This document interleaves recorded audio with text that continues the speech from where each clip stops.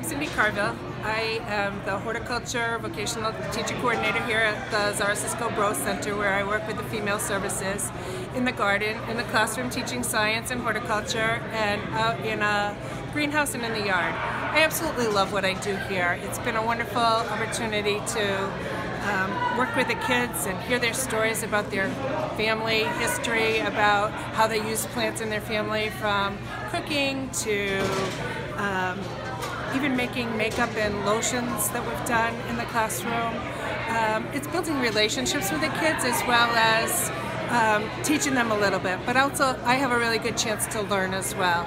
My formal education training is I'm a science teacher, but before I became a science teacher, I owned and operated a greenhouse and garden center, so this is actually the most ideal job. I love working with the girls because they're just wonderfully encouraging kids to pass on this knowledge to, like my grandmother's passed it on to me from my family history too. So I love what I do, and thanks for listening.